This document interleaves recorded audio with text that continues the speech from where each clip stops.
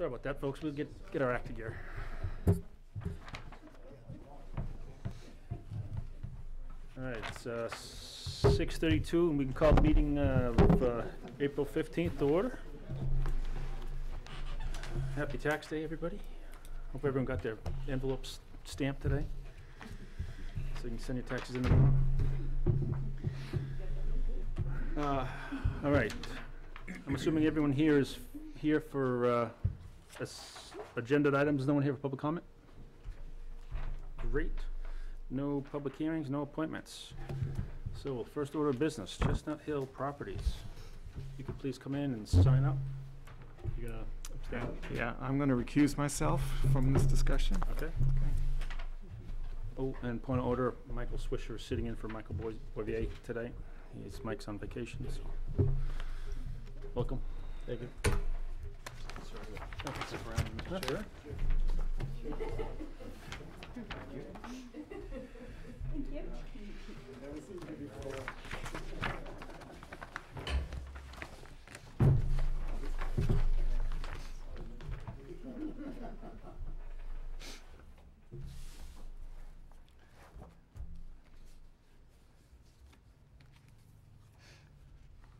Yeah, that's right. That's a little confusing looking. All right. No, go ahead. You're good. Okay. Thank you, Mr. Chairman and Commission members. My name is Ken Clinton with Meridian Land Services, and I'm here on behalf of Chestnut Hill Properties in this matter. As we requested to be on the agenda, our explanation was fairly brief. I would expect that many of you know the Chestnut Hill subdivision off of Old Blood Road on the west side of town. I had been before the Commission in 2014 seeking endorsement from this group for that subdivision. 71 lots, open space or cluster style, served by sewer and water. It was a long road. It took quite a long time, and a lot of different input from a lot of different town departments, and then we finally had conditional approval and finished off our state permitting. And the submission plan set that I provided is the recorded sheets of the subdivision, fully approved by both town and state, etc. You might see on the date of that, the planning board signed that in November of 2016, and here we are, April of 2019. And this project has yet to get off the ground and start development. Just stepping back briefly, back to our previous Conservation Commission discussions, we specifically were asking for support relative to some wetland crossings, wetland impacts that were necessary on the site, and to get further support with the subdivision since it's a cluster in an R1 zone. That required us to go before the zoning board for a variance. Although there was sewer nearby, it wasn't on site, and so the zoning board ultimately granted a variance for a cluster in an R1 zone, and furthermore granted 6 additional lots of density for sewer repair that's associated with them with the what was then called the Bucher School off of Madeline Bennett Drive. There were 2 areas that the sewer repair was needed. After the school was constructed, it was found to be inadequate, and so technically that sewer was not accepted by the town, and as condition of the subdivision approval, there was repair required in 2 locations, one on Babusick Road, Babusick Lake Road, and the other one at Madeline Bennett. One key reason why this particular project has not been started is the cost of some of the off-site improvements and the risk associated with those constructions. In particular, the sewer repair has been a fairly large item that, although some fairly large developers have looked at this subdivision and said, yes, they're interested, and it's a great project, it's a great town to be in, there's still a need for single-family homes. However, time and again, they've walked away, quite frankly, and the clock's ticking on our permits. As you can see, as I noted, it's been approved in 2016. We have both AOT and wetland permits that are ticking, and the sewer connection permit has expired, which is a 2-year permit. That's fairly simple to get an extension on. When do those other permits expire? I don't have those dates exactly, Gage, but I can get them for you. I'm just curious. Typically, we list them on the face of the plan, but note 17 has the permits listed as far as their numbers, but not the dates of expiration. So as the days and months and years have gone by, we've had to consider, well, what happens if the initial design of the subdivision, which is sewer and water cluster, it can't be sold, a developer can't come in and fund the off-site and upfront costs and take on the risk of some of the repair issues. What are we to do? What are some of the options? And so we've had to go back into this with an open mind and say, what can we do? What are the next option or the option after that? So the very first option, if we don't stay with this particular layout or in particular services with water and sewer, is to go water and septic. Now, again, cluster typically is water and sewer. We have in the past permitted and constructed a water and septic cluster called Windy Hollow. And that was actually done in the same time period when we were before this board or this commission last, where Windy Hollow is a subdivision off of Temesian Drive, where water was available, certainly sewer was nowhere close, and we explained to the commission and ultimately the ZBA and the planning board that it is in fact proper and appropriate in that case to have a cluster smaller than the, say, 80,000 square foot lots that the soils would otherwise dictate, to have them be roughly an acre and a half size lots with septic. And it was ultimately approved, fully approved by the town and state, and constructed, and now it's fairly built out, if maybe not one or two lots remain. And that has proved successful with no issues that I'm aware of. So in thinking of our options, there's the water with septic cluster to consider, or we could go back to the conventional subdivision, what people call the grid, which instead of having everything clustered in a portion of the property with open space, it's effectively going to be, if pursued, lots and roads throughout the entire 193 or so acres. We'd prefer not to do that on many reasons. One, obviously it spreads out the development and removes all the open space, which is not something in what we wanted out of this development. We fought very hard to have this particular layout with the open space. It likely would increase wetland impacts. It would eliminate the secondary access to along Medlin and Bennett to the school, which to us was a fairly substantial point of having two full access points for the school for public safety. So quite frankly, we're here to talk to you tonight about what we would call Plan B, is the cluster subdivision, MVD water, and individual leach fields.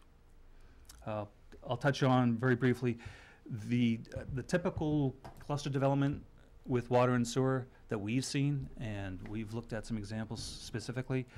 Some of the lots are bordering right around 10,000 square feet, which is less than a quarter of an acre. That's true with the Meadowwood subdivision, or more recently Lamontaine's Greenfield Farms. Sewer and water is, they have a house on a 10,000 average square foot lot with all the roads clustered with as much open space as possible. Ironically, when we looked at these lots for Old Blood Properties, this Chestnut Hill subdivision, we found the average to be just under 40,000, 39,000 and some change. So that's nearly 4 times the size of what we're finding is more the norm of late for these sewer lots. Well, we weren't intending on that. We weren't looking to create necessarily a large lot sewer and water, but yet it just laid out that way. It seemed to fit, and with this particular arrangement, we turned up 122.6 acres of open space. Well, as we started to evaluate whether it was truly feasible to have leach fields on these lots, we turned to what we've been doing in town. We've turned to the state soil sizing requirements. We have fully mapped all the soils done test pits, mapped the wetlands. We have all the base data here to evaluate it. And quite simply, our answer is yes. Technically, with our staff and what we know to be attainable for leach fields, this is very much suitable at these average lot sizes. Not to say that some lots, we've identified perhaps 8 or 10 that are currently, we believe, are undersized. And not by a factor of 50%, we're talking a factor of 20%. We would need probably to gather 10,000, 15,000 square foot for each lot. And that could be accommodated through multiple lot line adjustments. We're not looking to change the roads, the wetland crossings, the drainage, all of that other permitting and design that's in place. We don't want to revisit that. There's no need to. What we would accomplish by changing some lot lines is making sure that they have the proper area for site loading, setbacks for leach fields, and that it's suitable for single-family residential development on each lot. Now, I've mentioned before that there was a zoning decision to grant 6 extra lots for the sewer repair.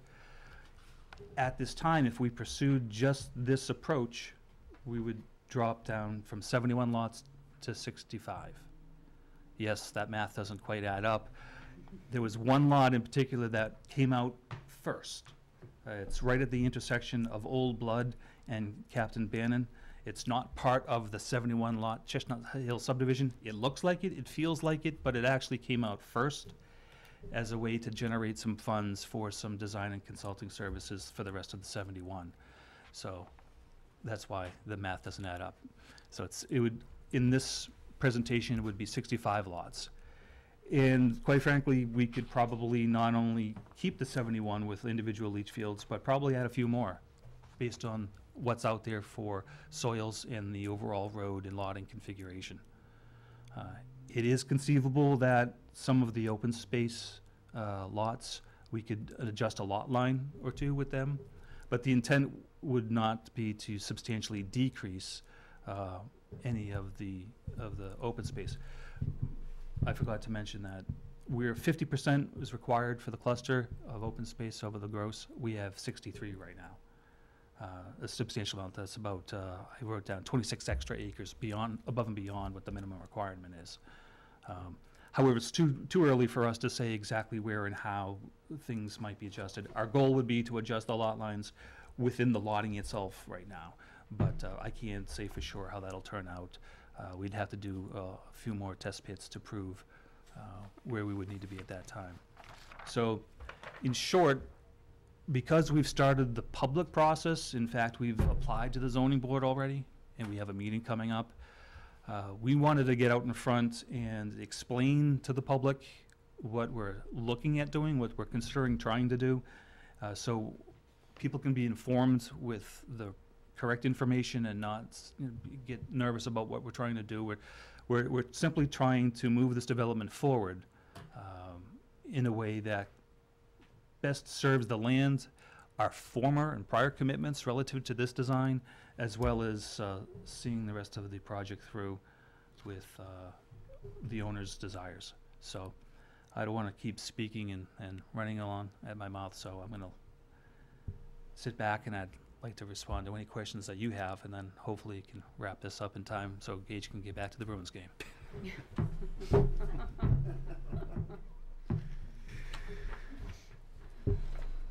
So this, I'm sorry. No, go I ahead. was going to say, so this really doesn't apply anymore.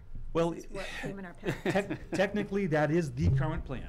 So Okay. it is 100% applicable. However, that plan is predicated on sewer being repaired in the road, public roads, and then brought up to the site, which is all part of the plan. So if you go with this one with the septic, how big would the houses be? Would they be along the size of? Same Windsor? size. So they'd Same still size. be like Four-bedroom. four-bedroom colonials? Sure. Okay. I'm not going to say colonials necessarily, but Oh. sure. Four-bedroom, 2.5 The, bath. and that's what we specifically looked at as far as the site loading, the ability for the lots to support a leach field and a septic system. That's how we approached it. And what was the size for the lots again? It was like, It averages 30. 39,000 and some change.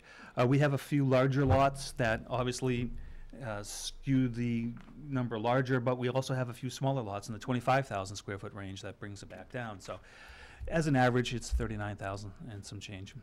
All right. And incidentally, I took a look at the, what the State of New Hampshire DES has for lot size requirements, and my, one of my partners, Tom Kerr, is here with me. He's a certified wetland scientist, soil scientist, and septic designer. So while I understand and can speak to things, he has the in-depth knowledge. So if you do ask a question that I can't answer, I'll ask for Tom to come up. Okay, thank you. So you're talking about removing lots from the plan here? That's the second page of this plan's got a good layout. Yeah, so obviously what the plan set that you have, you can flip these pages and you can't tell how the overall context is really easily. Yeah. So I just figured a couple of more exhibits, and the first one, the cover sheet really shows the overall, the portion of town and the amount of open space or committed conservation lands. I used this exhibit back in 2014. I think during the process I was corrected that some of the privately held conservation lots have been conveyed to the town. And I'm not saying that, no, whoever owns them is entirely right, but the conservation purposes of those lots or restrictions No, that's pretty are accurate. set. And then the second one is more just an overall, so you can see, So again, the context of how the lots are shaped. when you say this is going down to 65 lots, we're not necessarily gonna be losing lots on here, they're just gonna be morphing into what was 2 is now 1?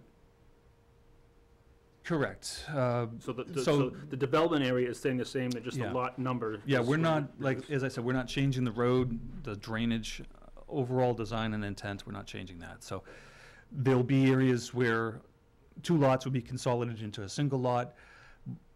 But even then, perhaps we have to do a lot line adjustment 1 or 2 lots away Yep. to shift certain areas and then bring some square footage from 2 or 3 lots away to a lot that was, results in I substandard. just want people to understand, it's not gonna be like, oh, lot 1, 7, 8, 3, 14 are all going away. There's, it's gonna be, the Then it- development size is staying the same. Yeah, and then they'd They're be just- renumbered, right. the lots would be Okay. renumbered.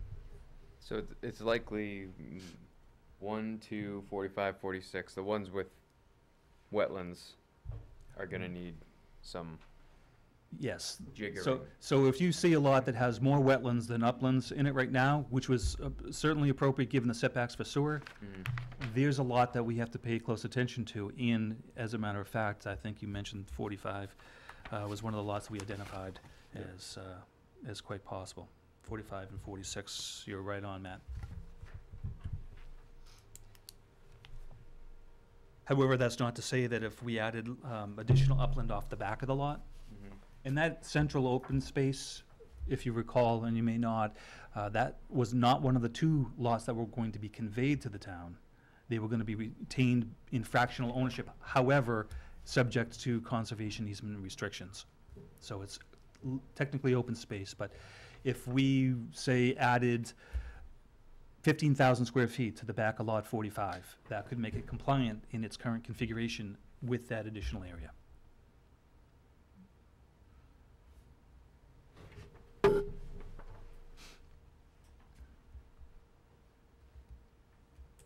So are you looking for us to recommend Well- tonight, or what do you? If you'd feel comfortable with, I'd be thrilled with some memo to the community development staff that understands what we're seeking to accomplish and feels it may be appropriate.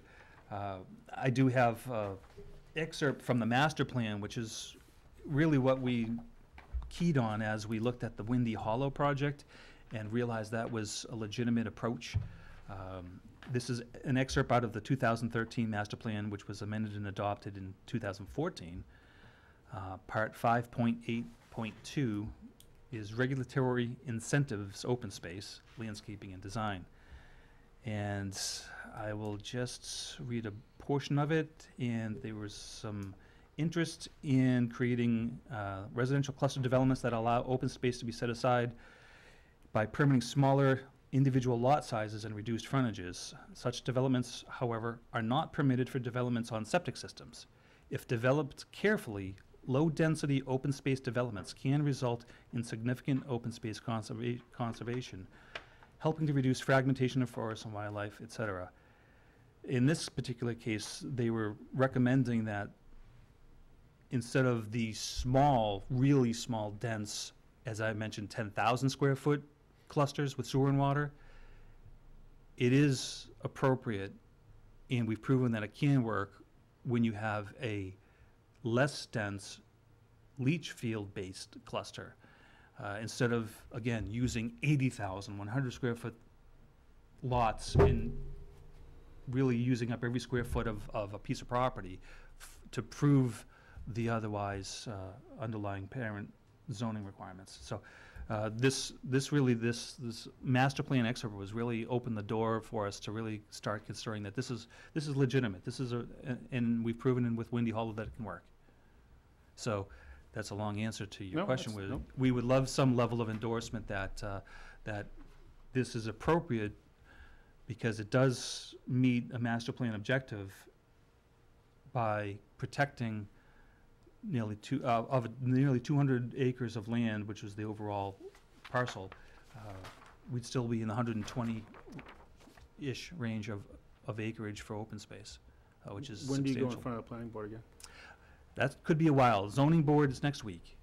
However, planning board, after that, we'd have a lot of work to do to finish proving individual lots and then reworking the plan. So I'd say my client would like us to be there tomorrow, but I think that's a little soon. So reasonably, it could be 2 to 3 months perhaps. And maybe at that point, it's only at a discussion level. But certainly zoning board's first. Gage? Yes.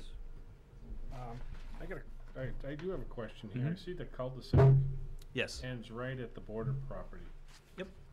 Is that for possible future development of this, I see it's a private lot? It is a private lot right now, and we are frequently required to leave a stub for future planning. It would be poor planning if we didn't. It's not always our choice as I'm a consultant for the landowner and developer of one subdivision. We are frequently required to by town to leave a stub. In this case, yes, it is. However, I'm not aware of any plans at this point relative to that parcel. Thank you. That is pretty common.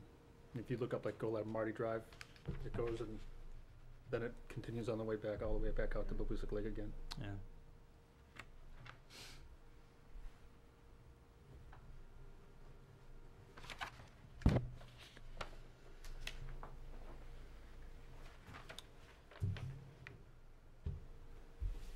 So these are the plans that we made, the comments and stuff that we made.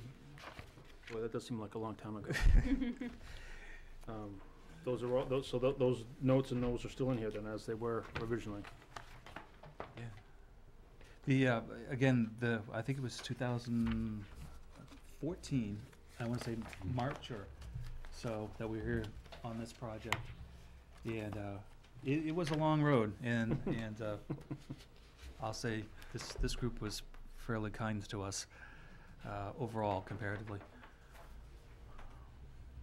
But in the end, the amount of crossings, the overall layout, I was extremely pleased with. And this was fairly difficult, especially through AOT, and we had a lot of DES requirements that we had to satisfy relative to wetlands and setbacks, and so it was a challenge, but ultimately, all of these lots are very high-functioning lots, and with the exception of, like I said, 8 to 10 or so that could be reworked, we could at least have 71, if not 75 lots in here. Or even a few more, quite frankly, on Leachfield.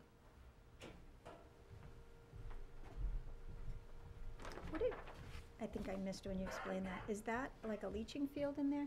Not leaching field, stormwater basin. Stormwater So, basin, yes, so that's a stormwater feature, yes. Thank you.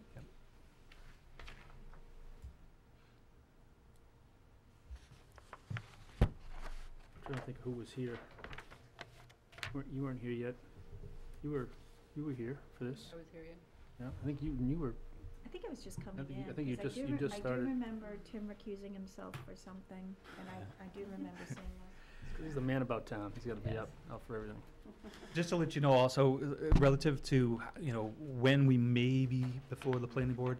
Yep. I wouldn't be surprised if we move forward to the degree that let's just say we're fortunate enough to get the variance from the zoning board, and then we get into redesign on some of the lots. I wouldn't be surprised that we come back before you for a little bit more in-depth explanation about the leach fields, the locations, why we feel a handful of them that are close for whatever reason, or don't have as much buffer as some may wish. I wouldn't be surprised if we come back here. So if you felt in general that the idea of this is reasonable, but it lacks the specifics at this time for Right. you to formally endorse, but in theory, you can get behind the idea of it perhaps, and then we commit to come back before the planning board stage, I'd be happy with that. I think that's reasonable. Okay. And then we'd probably have Tom up on the mic with you. And then you could put them on the hot seat as well. You can do that now if you'd like. Well, yeah, I mean, actually, if you wouldn't mind, you want just, Yeah. I would love to, you know, obviously this is contentious. You know, there's been a lot of discussion about this, so, I know you haven't looked into this in depth for septic design, but in a site like this, do you have some kind of off-the-cuff remarks and? Yeah, I looked at this, you know, the state has lot sizing by soil type regulations, and we do have a site-specific soil map on the property that was done by Peter Shower, Wetlands, and then I did quite a bit of review on that. We've done a lot of test pits out there, and with, I'm sorry, would you just say your name nice? oh for yeah, the sure, microphone, 'cause- and Tom make- Carr with Meridian Land Services. Sorry about Thank that. you. So, the lots most of the lots are almost large enough at state regulation size for on-site septic and on-site wells. But with, with municipal water system, they allow quite a significant reduction in the lot size because you're not drawing water and trying to put a septic on the same lot. So based on the soil types and slopes that we have out there, we're looking at about 25 to 31,000 square feet is where our lot sizes are gonna fall into with water and on-site septic. So if you then look through these lots, you know, Ken has identified, you know, some lots less than 25. We know those have some issues. There are some lots that are, you know, 32 but have a lot of wetlands on them. So those are some issues. We're going to have to go through some much deeper calculations as we move through this, and that's why Ken alluded to the fact that if we get through the zoning board successfully, we have quite a bit of work to do. We'll have to finish testing the lots and then, you know, make sure our calculations are correct for each of the lots as we get ready to resubmit, because now we have to go submit to subsurface at DES for a subdivision approval. We didn't need to with sewer and water. It's not applicable. So this will put it now in the secondary review with the New Hampshire Department of Environmental Services. Are sites like this, are you thinking of traditional septic systems, or I know there's some new designs out there, or? Yeah, these lots won't require, they're large enough, they won't be encumbered to the point where they'd need some sort of a pre-treatment or specialized system on them. We'd use conventional septic systems. Yeah.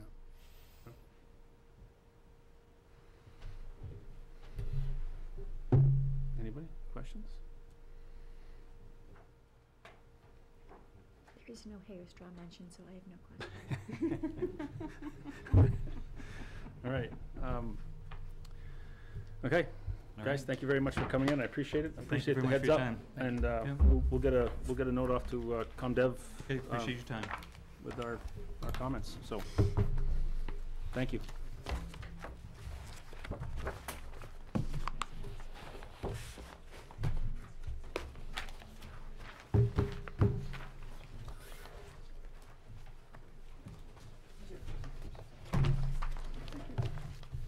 Thank you. Thanks, guys. Take care. Welcome back, Tim. All right, next, GPA. Tracy, come on up. Hello. Pleased familiar faces. Yeah, you're gonna have to turn that back on. Yeah. I think, Is there a power button? oh, I don't, will that not turn it on? Where? The remote. Next to your computer? That's not a Right mouse. next to me? That's not a mouse. There it is. Did something. It sounded good. Can't believe I got the right light switch the first time. We wanted to press that button now. I have There a goes. screen. Oh, excellent. Come on. We're gonna see, oh, okay. So, no, we can, Just remember the old TVs when you were growing up and you had to wait for this picture to grow. Yes. You know? you just literally turn it off, it's like, Yeah, I know. So- What are you talking about, Tim? Yeah.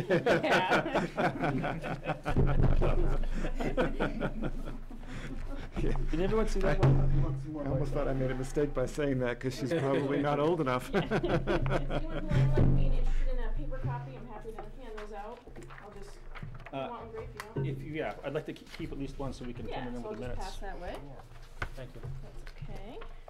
That's okay. So I'm Tracy Tarr with GZA. I'm a wetland scientist and wildlife biologist. Again, I know a few of you know me. If you'd like, I have a card if anybody's taking minutes or, I was like, who's this crazy Sure. person? I think we'll take one and we'll give it to her. Yeah, could you make sure you sign in? There's a sign-in sheet right Oh, yeah. there. That's eventually, not right now, you have to do it now,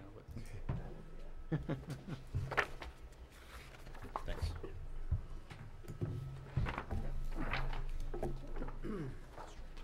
Right. So some of you probably recall you hired us to do a mitigation study. I understand you've had some projects with DES that might not have gone as planned and that you could use a little guidance with mitigation projects. This is a view from Merrimack. So friendly way to say it. Well, that's true, right? So our goal was to develop a GIS or Geographic Information System model to help you identify and prioritize parcels. So not just say, you know, these 200 parcels might have value to you, but actually rank them for you. So you could see what ranks as number 1 in the model, 2, and so on to really help you focus in on good sites. And again, to optimize aquatic resource mitigation grant cycles. You guys are actually in the current cycle right now. So when you're ready to submit for funds, this model is designed based on DES rules currently. So that could help you focus on sites that would rank high in that cycle. And then applicants that propose wetland impacts in your town that require wetland mitigation are actually supposed to come to you and ask for a list of projects before they go and hunt for their own projects. So this would give you a list where you could give to applicants in post, so they can plan in advance, right? Because pretty much when they get to you with a design of a project, it's really hard to start a whole new conservation project. If they have a list in advance, they can start, right? And kind of leverage what's of interest to you. And really, so what in real terms, what that means is that they're pursuing projects that matter to you. And so I'm here with a model, but I absolutely want your feedback, and then we'll retweak the model so it represents what you need and want. And then the other nice thing about a model like this is you can actually leverage funds with other partners, land trust for interest, other groups, right, and come to similar places and grow your pots of money. So just, oh, bummer. So you can see up top the title, it says, what is wetland mitigation? That should be a little farther back. But really the purpose is to Do you have more achieve- slides that, because we could fix that. Well, if you can, if it doesn't take too long to fix, Yeah, it'd be nice. I think it's pretty. Because you're gonna miss, I don't know, 10% of each slide. There we go. So I'll talk while you fix that. Yeah, it's one of those, one of the rings is the size and one is focus. No, that's as small as it gets. I really think you have to Move it move closer. the projector back a little bit somehow. Maybe put it on the big desk. There you go. No, forward. Forward, sorry. Towards the screen. Directionally challenged here. You wanna put it here? There you go. I think You're it's getting there. Getting there. So that's the meat, right? You don't need our fancy border at the top. That's good, yeah, thank you. So when we use the term wetland mitigation, we're talking about achieving no net loss of wetland functions and values. So for development projects specifically, so in all cases, we're trying to protect wetland functions. For the term, we typically use it. And it can be driven though by your town goals. So a wetland assessment might have 10 or 13 functions, and you as a commission can decide what's most important to your community. The types of mitigation, and again, this is more for folks watching on TV if that's relevant. You're aware of these, but land preservation, it's a permanent protection of predominantly upland areas to protect wetlands. So those, for instance, would be potentially easements or deed restrictions in some cases. Wetland restoration, when we use that term, we're talking about removing fill or restoring past dredging or drained wetlands to their historic condition to get those wetland functions and values. So one case might be tiling and drainage in an agricultural field. That draining reduced the size of the wetland or the functions it's providing. So when you take out those features, if it's not an active agricultural field, then you can restore the wetland. And then wetland enhancement, it's a little different. You have an existing wetland that you're tweaking a little bit. So the photo on the left is actually a project I was involved in where we planted forested wetland within an existing emergent area to bring in some of those forested wetland functions and values. The shading, the cover for woodland birds that had been missing from past uses. And the fun part of that was it was also wetland restoration. It was an old route, so we removed pavement before we planted. So it had 2-for-1 special there. So what did we do for your analysis? Is it awkward I'm sitting, by the way? Is that okay? No. Yeah. Can click better. It was a co-occurrence analysis where we took different data layers and overlapped them, and properties with more points got a higher score, so it's additive and weighted. And your existing conservation land was ranked, but obviously we didn't include it in the top 20 because it's already protected by an easement or some other legal means. So you'll see on this property, on this map, I'll get to the punchline in a second. The data sources we used were parcel boundaries that should overlap with your tax maps, geographically available wetland data, so it's not site-specific, it's not by a wetland scientist, but National Wetland Inventory maps. So a broad brush of wetlands. New Hampshire hydrography to capture those streams. Wildlife Action Plan data. Conservation lands data, because with DES's current system, if you're adjacent already protected property, your project gets ranked higher. So that's part of the model. Public roads, unfortunately fragment land, so the more roads you have, the less intact land you have. So I have a quick question for you. Yeah. You've obviously been up and through Redwood Woods before, Mhm. and what we call the Gateway Trail, which is a woods road. Mhm. Someone asked me about it the other day if that's considered fragmenting that parcel, and it's not paved. We have to keep mowing it. So Yeah, I would argue it's not, because you're not preventing wildlife migration, for instance. no, if anything, it's increased it. Yeah, so I'd argue that's a case we're not. We're talking about often paved roads that have Yeah, regular. with vehicle regular traffic traffic. and okay. Yeah, we created a trail for a lot of the critters. No, if you go up, especially in like late August, you go up Yeah. there at night, the hawks just glide all the way down the road, Yeah. waiting for something to squirm out. Yeah, there might be cases of more significant abandoned roads that Right. might prevent movement, but I can't see that one doing that. Yeah. Natural heritage data to the extent we have it. And there's a nice fun tool that all of you should look at, Aquatic Restoration Mapper, that's available online. Anybody in the public can look at it. And what it does is it's incorporated into your model, but it's ranked certain road crossings, for instance, on where you can improve aquatic passage. Has data on known brook trout and other fish. Lots of really neat embedded data. So highly recommend that. And again, because it's a viewer, you don't need GIS at home. You can go in and click it and get that data.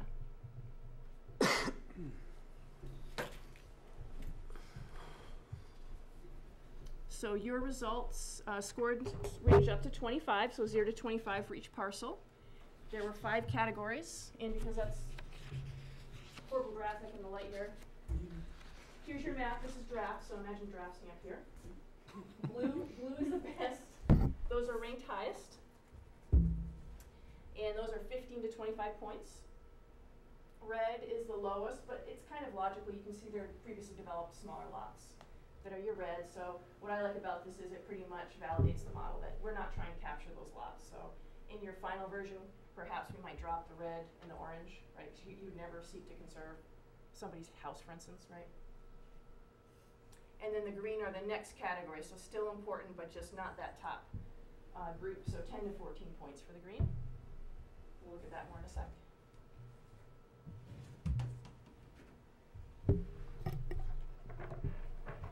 And again, just so you can kind of absorb this. Do any of the data sources take into account some of the old trails and old roads? Like we have Old Kings Highway that comes through a chunk of the town.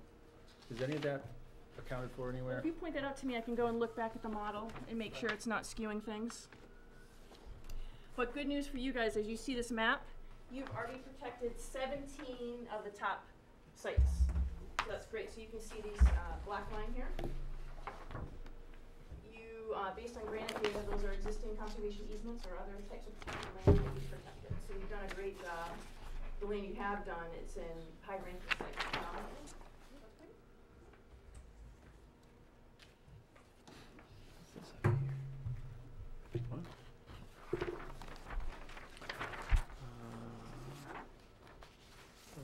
And then if you're a numbers geek, Transfer station. in that top category, 50 of Merrimack's properties fall in that top category. There's over 300 lots in that second category, and then 1,000 in the third category, and so on and so forth. So there's less properties, which is our goal, right, in those top tiers, which makes sense. And then I don't expect you to be able to read that. That's just to cue me to hand this out to you. So, memorize this. No. So I'll pass that. So what I hope you do is, I'm obviously just presenting this to you. You need time to ruminate and think about it and process this. If you go through these, I've seen a few that seem a little odd because they're developed. We can do another screening tool. For instance, you might know of landowners that are just not interested in any kind of conservation on their property. Perhaps you screen them out if you know that they don't want their property, on this map, for instance. Or, we had a project in front of us that is an approved subdivision, that even though it's changing, it's another kind of subdivision. You may drop, properties are being built right now that aren't reflected in the granite data, as one example. And then what we've done here is we've shown you anticipated mitigation type on the left. So preservation would be land protection, and restoration are examples of removing fill, so removing an old culvert or old tiles, things like that. Enhancement could be invasive species management. I know that's important to you guys. I've heard that before. We've got plenty of it. And then where you see, it's hard to see with this this color scheme right now, but as we drop the lower tiers, if that sounds good to you, these stars are aquatic mapper areas that show good restoration candidates for road work. So perhaps working with public works and things like that, again, leveraging monies and interest to increase aquatic passage at those sites. Those are restoration opportunities. And whenever projects fall under a statewide database like this, they get ranked higher by DES. Another reason to use a tool. Oh, so the stars are actually in that aquatic? They are. They are, okay. Yep. Right. So again, please think about this, and then obviously you won't have input necessarily tonight, but you'll go back and think, and then we can work on that model for you. Are the stars listed? Right now they're on the map, but I can get you a list. Just on the map? Yep, Yeah. happy to do that. So what we did too was your top 6 sites, we wanted to do an initial baseline wetland assessment, again with GIS data. And the wetland functions we're looking at are things like groundwater, recharge discharge, fish habitat, sediment shoreline stabilization. They're the functions that the wetland's providing. They're not necessarily delineating exactly where the wetland is, but what are the functions we expect? So we looked at the New Hampshire method, which is used to compare wetlands at the townwide level. It assesses 12 functions and values. What I like is it gives you a value for ranking. So unlike the highway methodology, which right now wetland applications to the state have to use, which is principal or suitable, you get a number for each function. And again, widely used for mitigation and prime wetland evaluation, so a lot of utility. Just as a note, when Jeff Littleton did a bunch of our work, he's used the same method and gave us the same rankings on some of our other properties, Nice. so. So actually, knowing that, we can kind of incorporate that into the model and get all your data in one place if Yeah. that's of interest. Okay. So there's no size multiplier anymore. The old method, back when I first learned it, the bigger the wetland, the higher number you got, but that's no longer skewed that way. Your scores are 0 to 10. And about 8 to 10 are considered your higher scores. And I'm going to show you in a chart in a minute. That's why I'm giving you this background. Scores below 5 are typically not a great function, but they can show you, hey, this is maybe where we can restore a function. Is that, Yeah, it's from the Beaver study. that's out in Watkins Forest? So this was a water reservoir property? That's Watkins Forest. I believe Right. you know better than me. Boy, you're good. We use the drone out there. Yeah. Yeah, that's- Gage uses his waders out there. That's why I know it. I've gone under out there. Oh, I know. That was gross. Say, I hope you showered well, like in hydrogen peroxide. yeah. Yeah, right, that's right at the end of that is where there's a deceiver, beaver deceiver at the end of that. It's where the old log road, the old cart road goes across.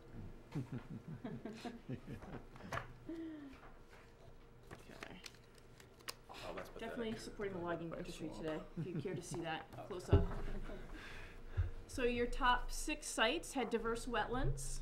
So those codes up there indicate for one, according to the National Wetland Inventory, you have forested and riverine wetlands, of course, in Merrimack.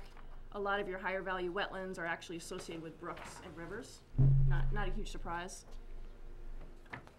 Some have scrub shrub, that PSS1E on number 3. And then look at 6. Whew. Lots of wetland types there. Scrub shrub, emergent, riverine, forested, and unconsolidated bottom. Okay.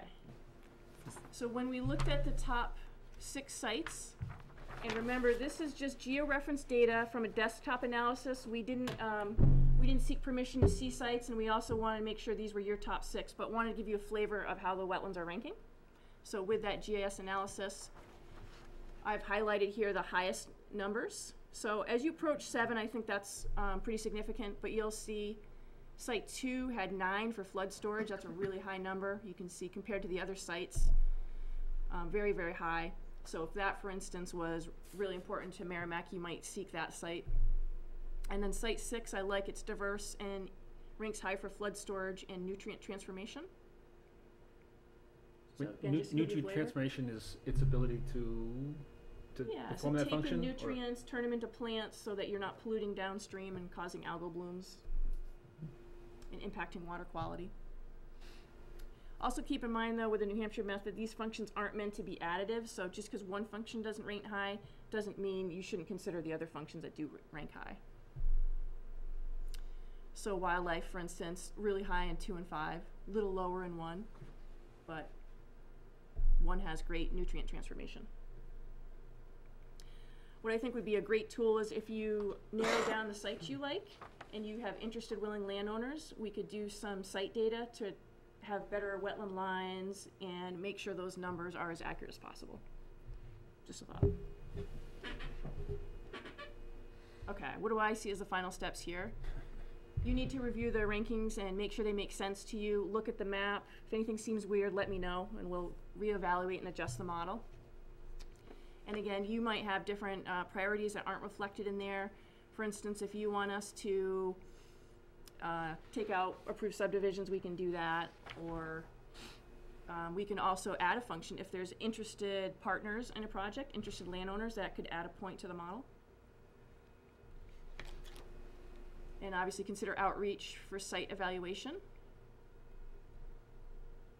And then we're here to help refine the model and then reassess your top 5 sites once we get a little feedback from you. Make sense? We got a lot of work to do. But what I like this can be, a great tool for the planning board if you're, again, looking at a conservation subdivision. If it ranks high in the method, that's even more reason to make it work. And it's also a tool when you're deciding, do I ask for conservation land in this design or not? So it can help guide your input.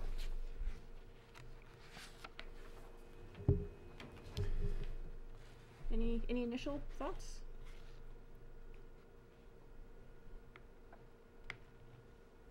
That's awesome. Yeah.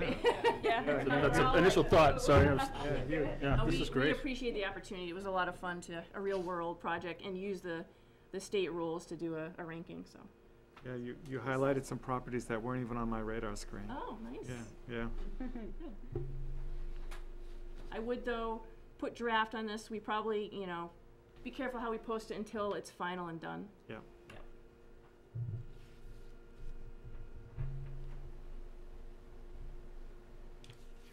Well, we could create quite the corridor through our town, couldn't we? Yeah, and one thing, I just advocate, Yeah. see the forest through the trees and don't focus just on the absolute ranking because, for instance, your site 17, hopefully that wasn't the site we were just talking about. Yep. Yep. When you're surrounded by blue and green, to me, that's just an obvious property to look at and Yeah. pursue. So, Actually, 17 was the property that was off the edge of Yeah. that stub. oh, So it interesting. wasn't- yeah. The white space. On there, yeah. Oh, no, I can see the maps. Yeah, we call it the donut hole. That's our nickname for it. Because we wrapped almost all the way around it. Yeah. Is that So just the fact it's in the blue, that's really important. Just Yeah. the 17 itself isn't Yeah. as important. the numbers that are on here are the numbers of the ranking? Yep. That says Barbara Watson. That was just No, pulled there's off. a number of 17s. Oh, Yeah, so the Oh, number on this okay. plan. You're looking, yeah, look at number yeah. 17, not the point value. okay. Oh, I know what you're saying. Yeah, you're right. You're right. What do we have? So Your on numbering here- here does not correspond with your numbering here. Okay, let me, so the numbers, these will not coordinate, so my apologies, we changed those. Yeah. But these should coordinate to the map? No? Alright, I'll look at that. We might have, there was one where it was I think it was your transfer station, something like that, where I took it off, so I'll make sure that number's right Okay. for you. That would have been number 4. Yeah. Did that shift everything? No, that didn't shift it either. So the point total's right, and again, the ranking is a little less important. The fact it's the top 20 is the important part. Yeah. So having 15 to 25 points shows it's in that blue.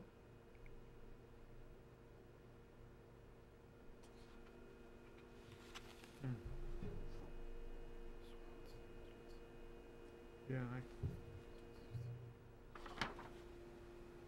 There's I 16. think 17 might be the one that's missing. right, Yeah, yes. I think 17's in. Yeah, because I don't see it in the list when I look at the owners. Well, that's important to fix, so I'll fix that. And 18 is Scalar, and that's not on this road. Yeah, I think this number just got bumped. Yeah. Because The 9 good news is we actually conserved a couple of them Yay! in between the time that you did Yeah. your Well, property that- pull and now. That was the other thing, is that we pull the conservation lands from Granite. You have the most accurate information, so let us know and we'll turn it into the black hatching there. Yeah. That's Yeah, great. so 19 on the map, we Yep. now own. Oh, nice. Oh, And it has a conservation deed on top of it, so. Woohoo. what's 13? But Is that down by what's 13? Anheuser-Busch? 13 is the transfer it's station. Trent? You're 18. no, wastewater. Wastewater, right, sorry, it's the not wastewater yours. treatment plant. That's mixed up with, So I don't We'll fix the numbers. are the numbers aren't necessarily on parcels though, they're on areas. Is that accurate? They're associated with parcels. Okay. Yeah. So literally each parcel in your town is ranked, Okay. and because I removed one, I just need to reconfigure that. Because I'm looking at the boat launch in Scalar, and that little parcel on top, I think, is Patterson's, isn't it? Yeah, on top, that's Patterson. Edison, yeah. And you might decide, as I sit here and think about it myself, that because the number isn't that important, if we just go with the blue color, Yeah, that might be more helpful to you. yeah. So the town owns number 9 on the map. So that does that mean if it didn't have a conservation easement, then? It doesn't, no. It doesn't. That's, what, the radio control field? Yeah, Yes. that and the boat launch That and itself. the boat launch. Yeah.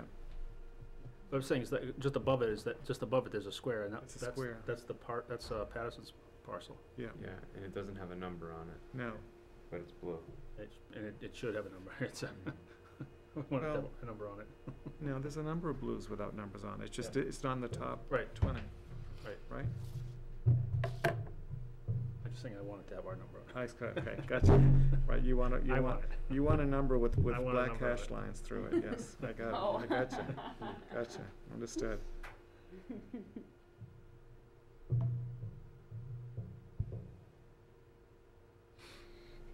I see. Wow, this is great. Yeah, we're all like, like, I know, we're all there. No, that's a point, yeah. this is great. Thank you, Tracy. Great, yeah, feel free to think about it and send comments, and we'll come back. So, I guess one other quick comment. So, right here where my pen is state-owned land. Okay. Right next to it is Wildcat Falls, or 80 acres, that the town owns. Mm-hmm. The state-owned land has black hashes through it. Does the black hashes indicate town-owned land, or? The black It's is just some conservation. kind of protection indicated in granite. Yeah, I don't really, because I wasn't aware of any protection on that parcel. Which one? The state-owned one, the right along Everett? It's Turnpike? right along the highway. Yeah, point to it, and I'll check. Yeah, well, if you do find it has a protection, Sure, can you got pass more that stuff. along, because I really wasn't aware of it. definitely, yeah. This guy. There's a lot of embedded data. This is 2 pieces. Oh. And Oh, this one right here? right. Okay. Yeah, that's the one they're actually trying to widen. They're going to widen the road and probably take some of that. Widening. Yeah, actually, right now, they are gonna widen Yeah. along it potentially, but what we've got is a informal agreement in a letter from DOT that says that they're looking to utilize that parcel for wetland mitigation. And we're trying to convince them that we should be the owners of the mitigation when they're done. So, either by easement or by Great. total deed. Okay. So, that's the letter Well, you're at least it's familiar blue, with. right? Peter. That's great. Yep. It's a great priority. Yeah, because there is some good wetlands on that parcel. Quick question for you. Yeah.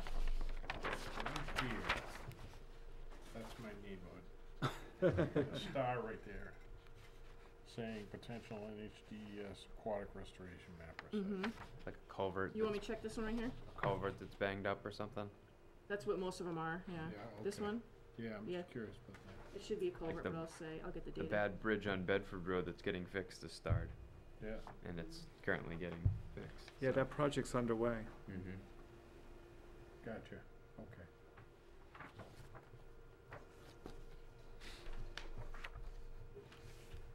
And there's just like so much data on here. It's like, wow. It'd be nice when we get the electronic one so we can do one of these with it, right?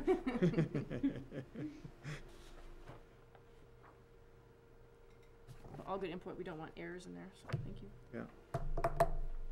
This is amazing. Yeah. Oh, really good. good. Thank you.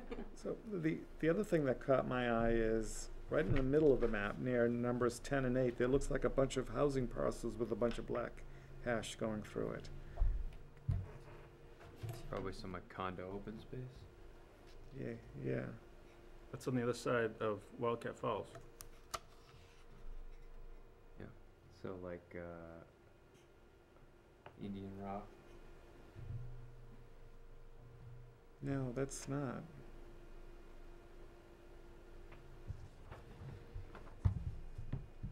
I'm just gonna walk over. That's okay. You can show Yeah. me. Yeah. Yep, sorry.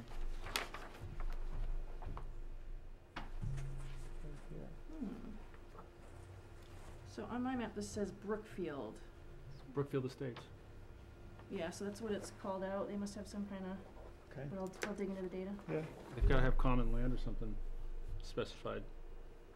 Could be, but when you look at it, it doesn't look like there's a common parcel. It's just a whole bunch of parcels, but, yeah. Okay. I think the DPW is there.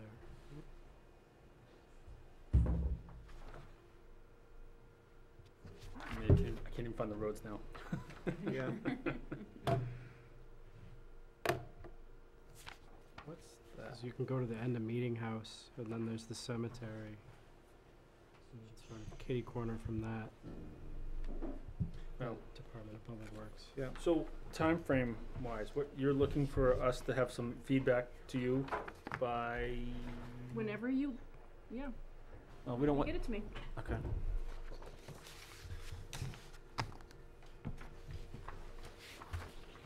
We need to be quicker than whenever. I mean, Yeah. give yourself Yeah. a deadline, so you. We'll have to agenda it, I guess. Yeah. Steve, did an extra set of paperwork end up down by you? Yes. So we got a whole extra set? Oh, even, awesome. Because I don't want to give these up. Awesome. My helper, she's gonna get my cord in the middle there. Oh, nice. Well, make her sign in. No. Here's a paperclip. Oh, thank you. Ooh, something there. Thank you. And hit that power button, make sure the fan isn't on.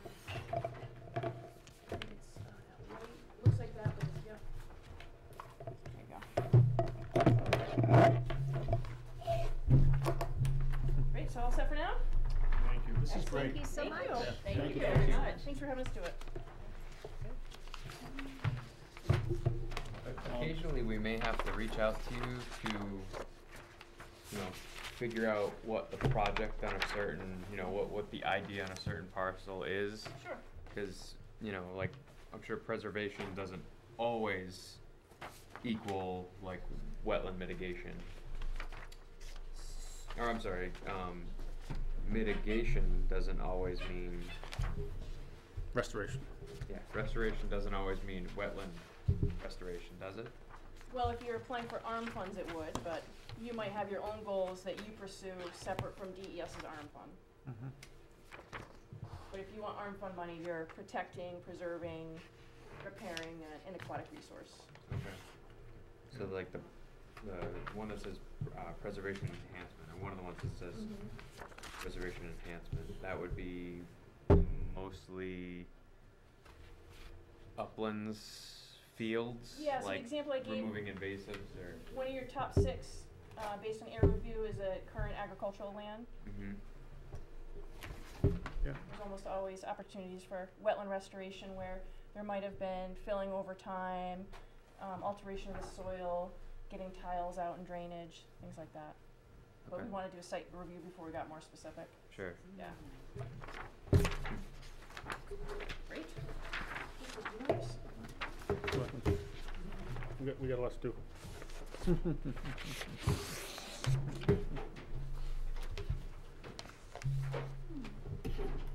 I think you have to hit press it it twice. twice. Here it goes. No, the No. fan will shut down once the bulb is cool.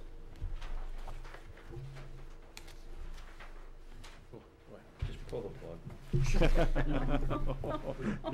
Yeah, we're trying to break that thing anyway so we can get a new one, so. I'm not sure there's a 1-to-1 correlation there between breaking it and getting a new one. Yeah, right. That's true.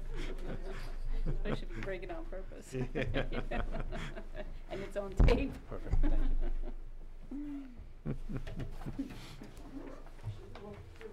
pick it up when we got done.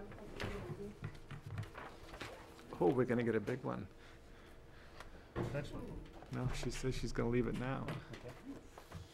Well, she already, Easier to mark up, right? is the one that you sent us, I don't know, Other than the rankings, which I fuss over and clearly too much. But the color coding should be the same. okay. Yeah. Perfect. Great. Awesome, thank you, Tracy. Yeah. Gage Swift's gonna be so mad when he hangs that in his room.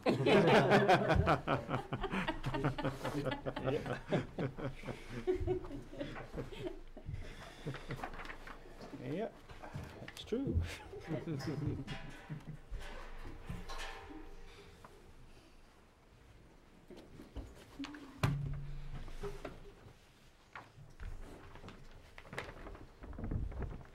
Oh, this is this one. Oh, sorry. Looks like the Game of Thrones That's like version. really. Yeah. Thank Nice you. to see you. Thank Yeah. you very much. Take care.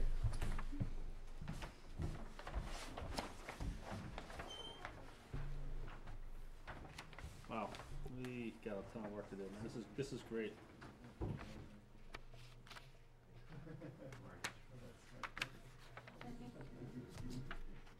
Between the parents.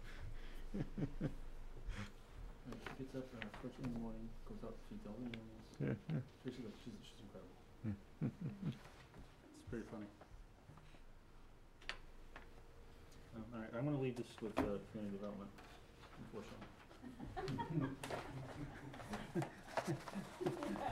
So if anybody needs to look at it, we can, because I'm sure Tracy too, she'll send this to us, she'll send this to me if I ask, so. Yeah. We can send it out if you wanna have it, just to look at it. Cool. That's right, I got one right there.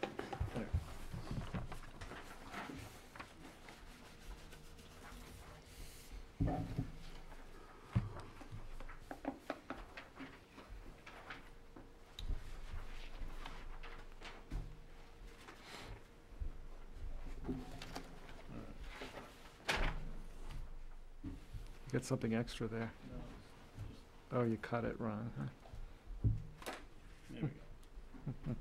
Smarter than paper. All right.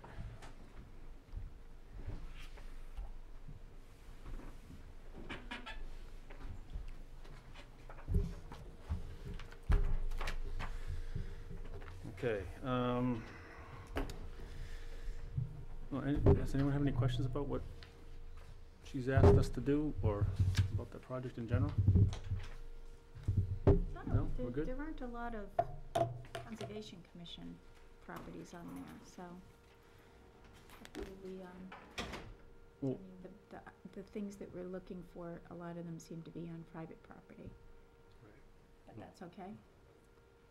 Yeah, because we may be able to utilize funds from, so if a developer is going to interrupt something, we might be able to utilize funds from that developer to do something on that private property that would help with the preservation or restoration or whatever is required, so. Okay. Or maybe we could get an interest in that property Okay. with the money, you know what I mean? So, And also, it's sort of a good thing for us, because none of the glaring issues are on our property. Yay, So we're that's good. kind of doing our job. Yeah, and if you look at the, they said they ranked all the sites, and the sites that are ranked high, we've already, we already have an interest in them. Right. So, yay us, Yeah, yes. yay us. All right, that was great. Okay, wildflower planting on conservation properties. This is something Gina has sent me an email a while ago, and I asked her to put together a little bit of information for us to look at and review. So, Gina. Okay, so Gage, you asked if I would prepare for you some history, a proposal, a seed and plant pricing, and plant and establish guidelines. So for that, I'm just gonna read through the history so people at home who are watching understand where this is coming from. So beginning in the winter of 2006 and 2007, commercial beekeepers began reporting honeybee colony loss rates of between 30 to 90% each winter, compared to a historic loss of 10 to 15%. So what would happen was the worker bees would leave the hive to forage, they'd leave the queen and the little beelings, but the workers didn't return, and the workers are necessary.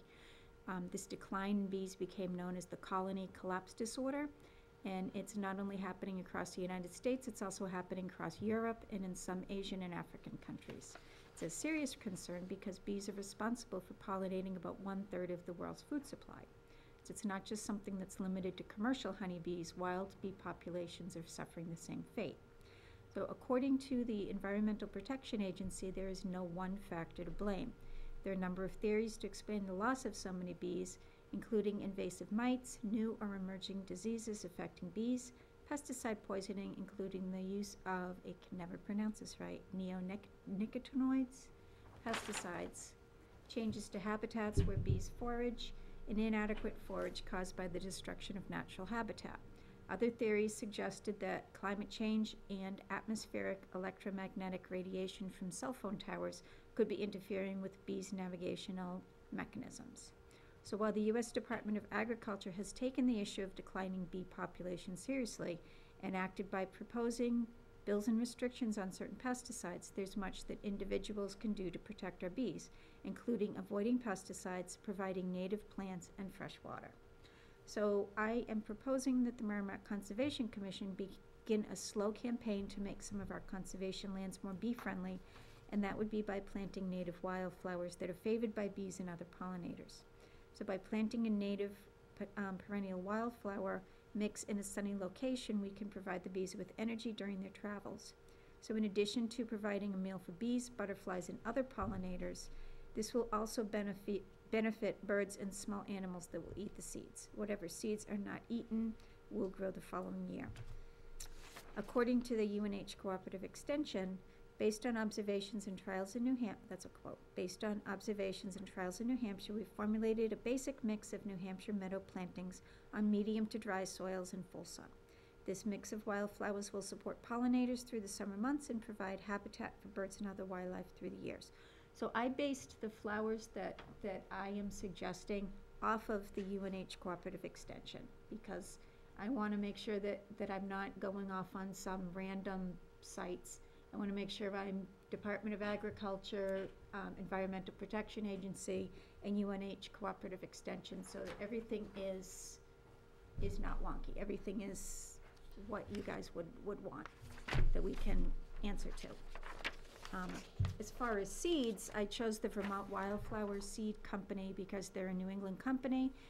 Their seeds are non-GMO and they're chemical-free. And they're great to deal with. Pardon me? They're great to deal with. I have ordered from them before, and I Yeah, really they're do great like to them, deal with. yeah. I did not choose a wildflower mix, and the reason for that is because the wildflower mixes are beautiful, and they mix annuals and perennials, and you look at the picture, and there's this absolutely stunning field of wildflowers, and I'm worried that people are gonna look at that stunning field and say, let's go pick flowers. And this is not for people to pick. These are for the pollinators. I'm actually gonna make up some signs that say, please don't pick the flowers and leave them for the bees. But what I chose some flowers that are pretty random for New Hampshire, that you'll see them along the roads, just kind of growing.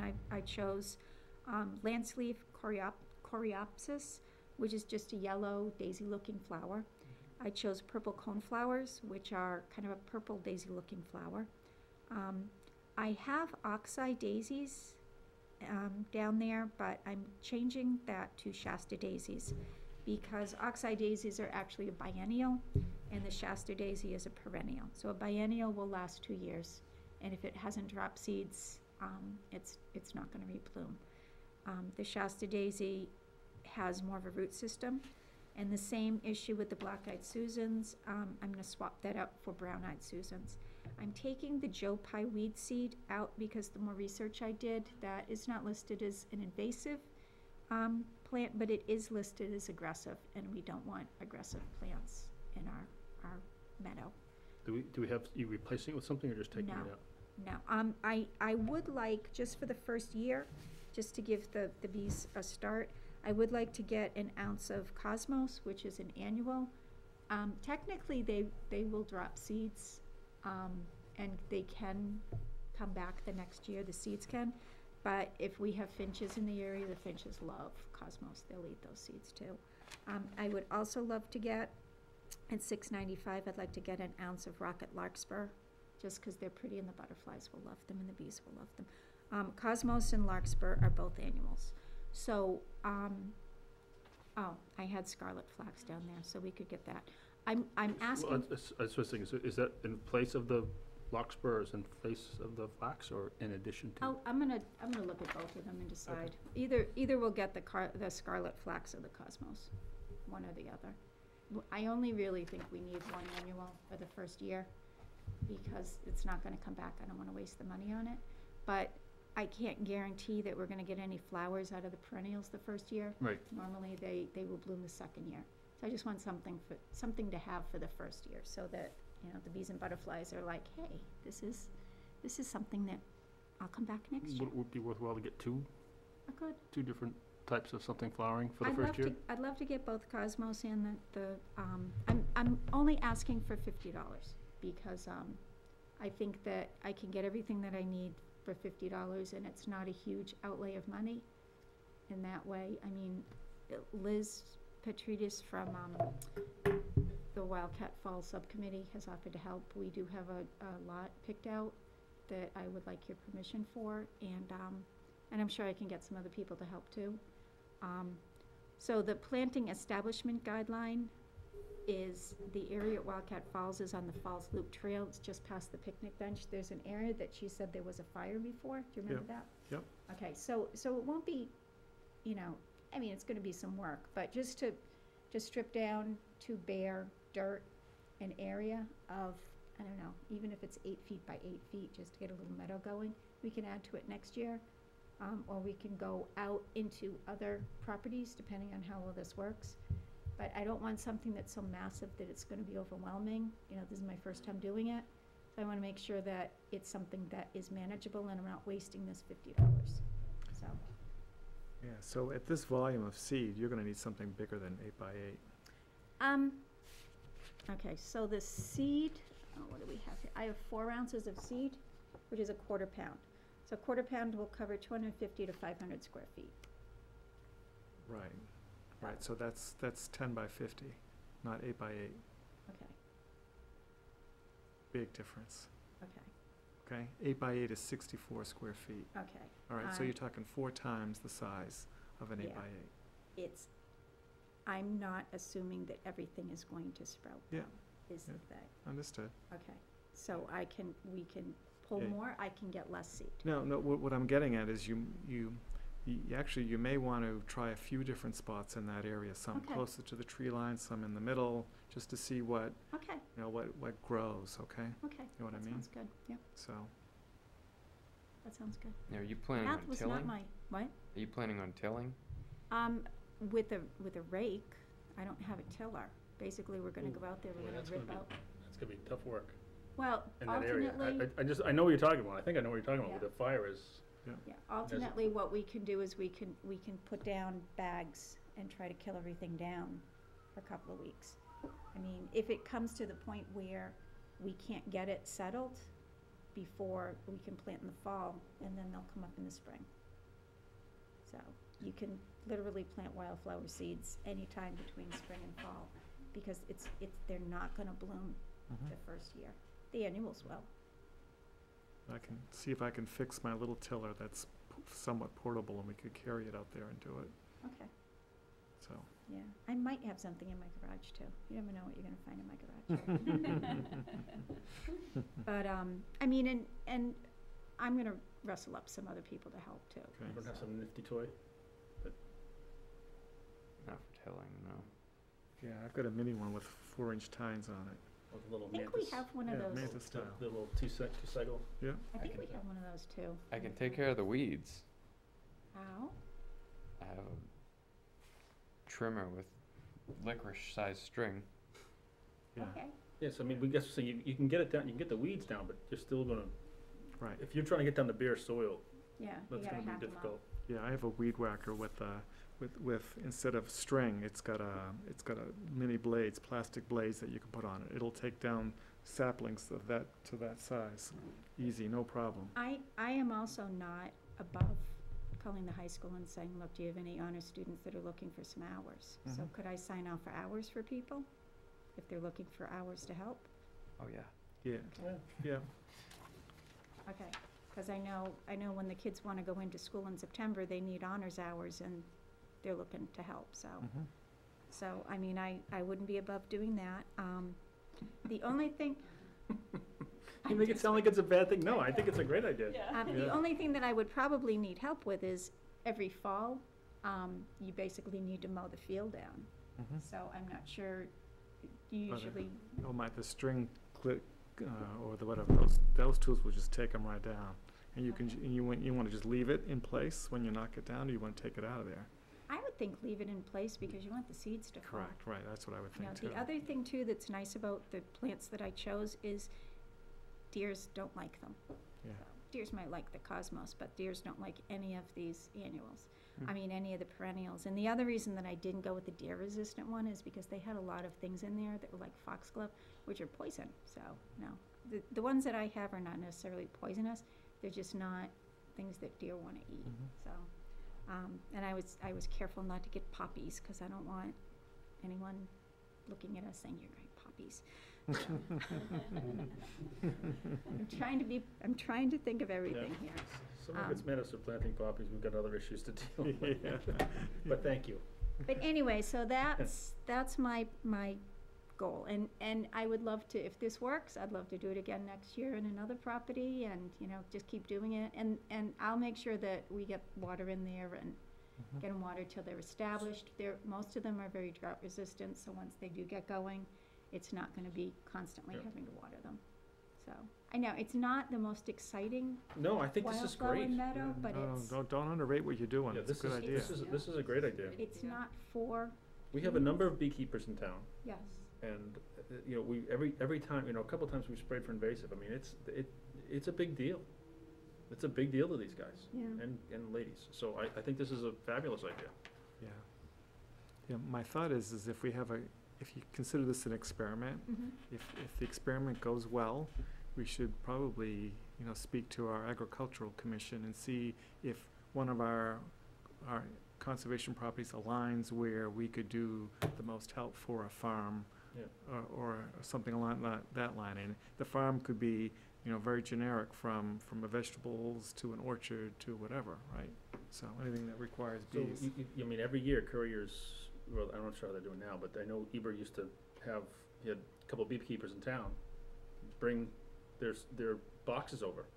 Yeah. And he'd release them all over the orchard, and they'd be there for 4 or 5 days pollinating, and then they'd box them back up and take them home. Yeah. So, I mean, I think this is a great idea. Well, the other thing that I thought would be fun too is, when Cindy and I were at the Winter Carnival, you know, it's nice to have something to hand out to people. So Mhm. if we could make our own little, I'm not gonna have the Wildflower Vermont Company do it because your minimum is 1,000 packets.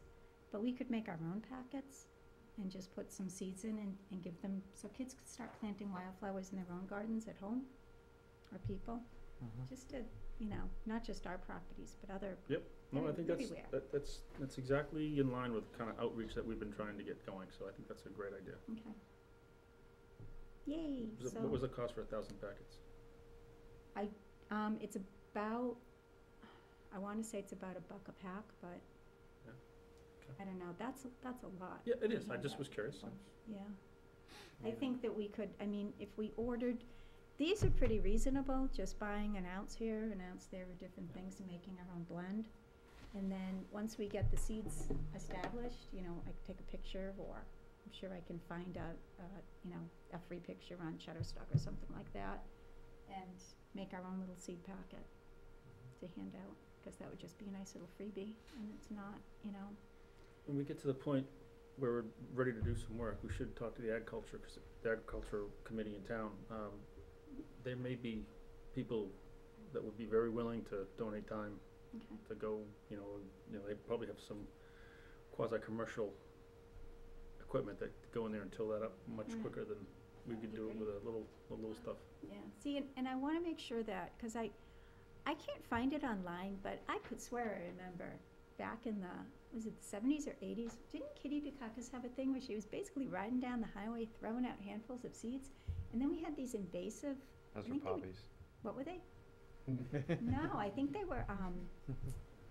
were this big, they kinda looked like Silly. Dame's rockets. And I don't know if they were Dame's rockets. Is that the invasive species? Yeah, I don't know. That and the purple loosestrife. 'Cause No, it they were- wasn't they- purple loosestrife, but it Because they were looked similar. planting that in the middle of the highways for erosion control, Mhm. until they found out it was so invasive. I think hers were called Dame's rockets, but they were everywhere. But then they ripped them all out, because you can't even see them anymore. Hmm. But I don't know, I just think that we need to be more controlled and not invasive. Yes. And Yep. That's why as I was going through, I'm like, I'm gonna look at this Joe Pye Reed a little closer, and it's like, there's invasive and then there's aggressive, but aggressive is still too not good. So anyway, would I be out of line to make a motion for my own proposal? No. Nope. So I make a motion to approve the pollinator proposal and to, let me take $50 from Fund 53 to spend on wildflower seeds as listed. Do I need to list them, or can I just say wildflower seeds? No, I think this is The good wildflower enough. seeds contained in the proposal, As adjusted. as adjusted. As adjusted. Second. I'd like to amend it by just a link, giving you like a 10%, or, yeah, I guess 10% is only gonna be $5. I'd say, not to exceed $75 Okay, worth of seed, okay. personally. Anybody else have any questions and comments? Thank you for doing this, Gina. Oh, my Gene, I think this is a great pleasure. idea. I'm so excited for Yeah. this. Yeah, I think this is a great idea. I mean, like Because- I said, I'm not getting a whole lot of fulfillment looking for the word "hey." Yeah. Make sure it says this is good. Yeah, so, and like Tim was saying, as an experiment, this works well at Wildcat. I mean, there's no reason we can't do it, at the other properties. There's, Great locations, Yeah. full sun, and we've got full sun, we've got places we get full sun, yeah. so. Yeah, there's we have, a little flower garden, at the entrance to Horse Hill in Amherst that Lynn has maintained for many years, and I think it was a couple of years ago, she was really trying to put, bee-friendly plants in there. Fortunately, we went kind of through that drought, that was, it was hard to keep the water there, but, so I'm sure if this works well, she would be a big one to help at Horse Hill. All right. Well, we have a motion on the table. If no one wants to speak to it, I'll call a vote. All those in favor? Aye. Aye. Passes. You're not voting? Oh, you're I'm not a voting you're not a member voting tonight. member tonight. All right, so it passes 7-0-0. Awesome, thank you. Awesome. Gina, thank you very much for doing this. Yay. Okay, I'll get that order in and we'll start clearing. Yeah, that's great. Please keep us in loop, because that's, I'd like to do that. Okay, so if I need to borrow equipment or anything, I'll let you guys know. Absolutely. And we can, and I said, we can reach out to the ag committee too. You know Bob McCabe? I know the name. Yeah, he's a, Of the agriculture. he's the agriculture chair. I believe he's still the agriculture chair. But we should actually, it's probably not gonna be for a little while. We're starting to get the farmer's market. He's always at the farmer's market too, so. But I have his contact info, we can I think I did meet him because I think I went to He's a memorable soul. one of the meetings. Yeah. Also, Gina, if you wanna take this to somebody that knows bees, Okay, Hillside Apiary, okay. right, down the street from the police station, Mm-hmm. he sells mix, and he's Is that the guy on the top of the hill right there? yeah, The he beekeeper was up in the meeting before. He's come to this meeting a number of times. He's, Up by the Hillside Terrace. Right. yes. Yeah, Alan, oh boy, I can't remember. He's just up over the hill, and you can Yeah. see his little signs for bee. He's there all day during the week, Okay, selling honey out of his home. okay. And if you have a question about bees, he'll have the answer. Okay. And he's there's a whole New Hampshire Beekeepers Association. Yeah, he's one of the biggest suppliers in the state for beekeeping and bee, he sells the hives and everything. Okay. If I have questions, I shall ask him. Yeah, I think the thing is once I get the flowers in, my job's the flowers. The bees will know what to do with them. Yeah, but if, adjusting your mix, he might be a good person, he might be a good resource to say, what do you think of this? He might say this instead of this, and there you go. Yeah, and I mean, the other thing too is I was thinking clover, bees love clover too, so.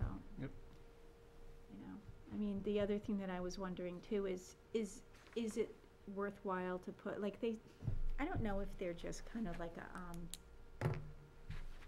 one of those things that they just want people, you know, it's like to be, those butterfly houses that they used to have that are totally useless. But they have these bee motels now, where like bees will go in, you know. So kinda like if you're, see, he's smirking, he's like, what? Well, maybe that's where the workers are going and they're not coming back to the hive because they're in these hotels with the, you know. There's a queen bee in there, baby. Yeah. She didn't say brothel, she said hotel. Essentially what it is it's just little tubes. So if the bees need a place to go and get out of the rain, but the way I look at it is, you know, isn't that what, you know, The hive's for? I leave dead trees in my yard because that's where the woodpeckers and the, you know, the chickadees and everybody goes and does their thing there. So dead trees have a purpose. So bees will go there. I don't think they need me, you know, spending $39.95 plus shipping to get a bee motel, so. But it would I be think just- interesting to know. I think we just need to be a little cognizant of the fact that if we put these gardens right in the pathways and near trails, people are gonna be panicked about getting stung. So we Well, just have I'm to, gonna push it back. yeah, we're gonna have to keep it I'm gonna push it back. accessible, but kinda off the trail, I think would be, The further back I put it, Yeah. the less people will be inclined to go Right. pick the flowers. Yep. Because I can tell you right now, if I had put one of those fancy mixes in with, you know, 27 different types of perennials, people would be walking out with a handful of Yes. beautiful bouquets, so. it's true. And a few ticks to go along with Yeah. it, so. Well, I remember back when I was working, somebody came in and they had a handful of daisies. And they were so proud of themselves and they said, I was working as a secretary, they go, I saw some daisies, so I stopped and I picked you a bouquet. I'm like, oh, thank you. I'm like, okay. So I took them and then I'm walking around looking for a vase to put these in. And then my hands started getting really, really itchy. Well, there were a nest of baby spiders. And they're crawling down my hand and biting me. So my cautionary tale, people, don't pick the flowers. You don't know what's in them. So. Only you, Gina. Only me. Along with your shoes and the mud and everything else. Okay. Old business. We voted to approve the change in cost for Pete, when some of the boards they bought, they went off sale between the time he got the quote and the time they bought them. He submitted this again to us now. They ended up needing some more screws, so they went back and bought another box of screws, and he's asking for reimbursement of $30, $29.97, $30 for the recent rebuild of the bridge project. I know you guys went out there and did a ton of bridge work out there. Yeah, we got to more bridges than the project was proposed to cover as well. We had more, you know, scraps here and there, so we went and fixed a couple of smaller bridges. You know, a lot of stuff got done. Yep, yeah, the pictures look good, look great. So, unless anyone's got any concern, I don't know if I guess we voted the last time for a raise on this, of the budget. I'd like to make a motion that we're gonna pay Peter back the $29.97 out of Fund 53 for another box of screws. Second. Okay, thank you. Any questions or comments? All those in favor? All right, passes 7-0-0. Thank you.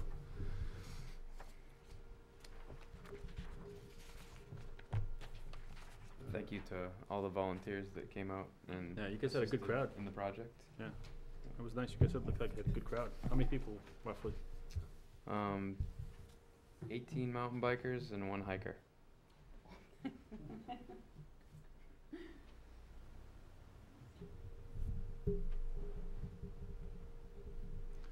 You made the motion for the plan. You seconded that motion, right?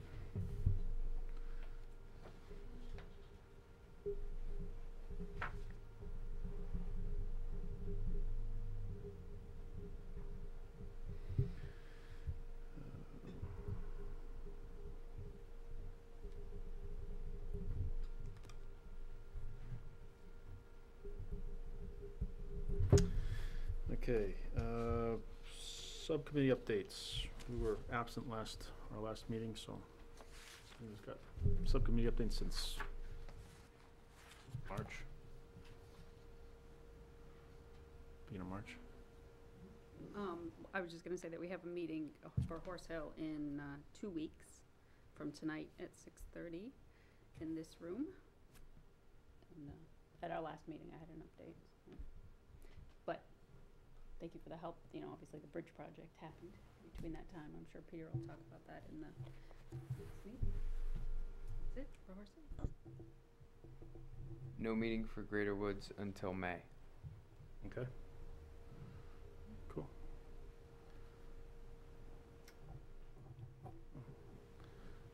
Did have a Wildcat Falls meeting on Tuesday, April 2nd, and we discussed the parking lot issues that are still ongoing that Yep. need to be discussed.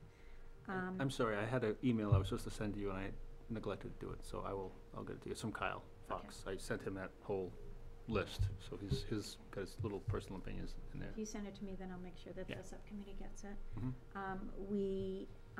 We had a Wildcat Falls cleanup day, but Liz and I were the only ones that showed up, so we basically walked the loop and picked up trash. And we are going to. Did we know that? Did I know about that? No, you know what, it was one of those things that we didn't get a lot of publicity on. Oh, okay. So we were hoping somebody would come up with a chainsaw, but that didn't happen, so when that didn't happen, I can't even remember if I think it kinda happened really fast after the meeting. And it Oh, was like, okay. oh, look, it's cleanup. So we're gonna do something else on, Earth Day, I believe we are. I'll let you know. Essentially, there's not a lot to clean up, but there are a couple of trees down. So we essentially need a chainsaw or two and people to go and haul the branches and the log parts Just- out.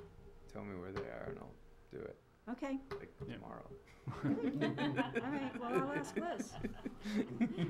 Yeah, we wanna be careful about Yeah, having, you don't want a you know, Joe homeowner with a chainsaw and no protective gear out there. Yeah, last year, somebody came out with a chainsaw and they did a good Probably job. had nothing, no protective gear and No, stuff. they did, Oh, they okay. did, yeah, they Oh, had the good. glasses and everything on, so. There was Go no out with blood all spilled. the stuff. Yeah, I didn't need to pull off my tourniquet and wrap it around them or anything. and for those people who are listening who thinks that's just a big joke, I bet that stuff costs you less than your deductible at an emergency room. Mm. So, just to put that in perspective. Okay, I'll ask Liz where the trees are. Okay, and then what else? We lamented about the lack of snow and we couldn't have our moonlight snowshoe walk, so hopefully next year, we're already talking about how we will try for December. If that doesn't work, we'll try for January. If that doesn't work, we'll try for February. Good. And then what else? That was it. Nope, that was, Earth Day. We are gonna try to get some people out for Earth Day, but other than that, Well, isn't it technically this Sunday? It's Monday the 22nd, but I think, like Oh. you said, Okay, observed or whatever. right. Sunday's Easter. Right, I know, that's why I Right, was, that's that's the why I thing. was curious. Saturday, Okay. yeah. Why don't you tell everyone it's gonna be an Easter egg hunt, maybe under our trash?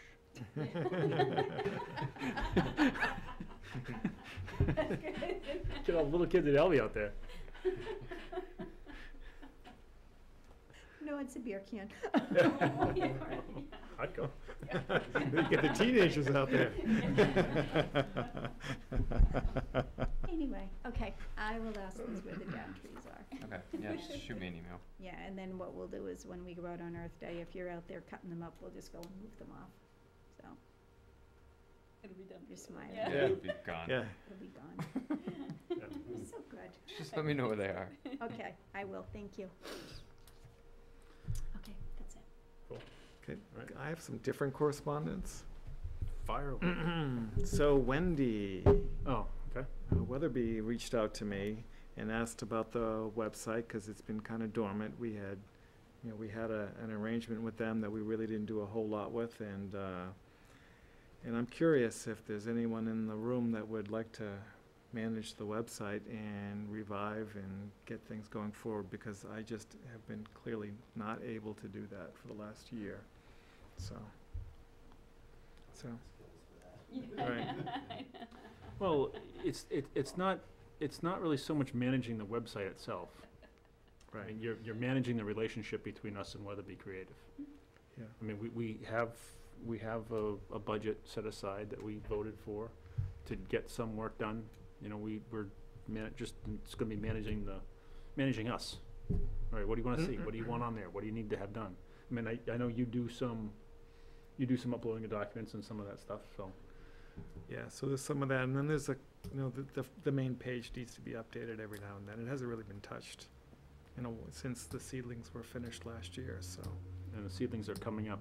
right, so. Steve's gonna pick up the seedlings, so our seedlings are Mhm. close to being here, so it's gonna Yeah. be at least a year.